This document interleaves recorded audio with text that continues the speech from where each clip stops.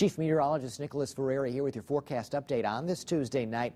The sky remains relatively cloud-free now, but the clouds will really be thickening up as we get into Wednesday morning. That's when our next weather system drops on in. You can note the clouds increasing here on Futurecast.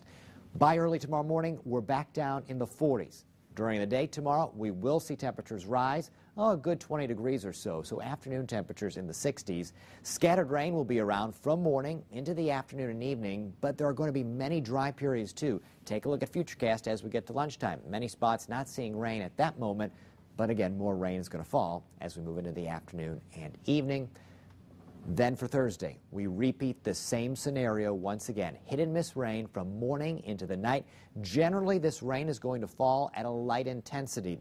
We're not looking at picking up amounts that are all that high on the accumulation spectrum, but our ground will be wet and soggy as the rain will extend into the start of our weekend. Here's the 7-day forecast. High temperatures in the mid-60s over the next 4 days. From Wednesday through Saturday, periods of on and off rain expected. Tomorrow could see a few thunderstorms in the mix.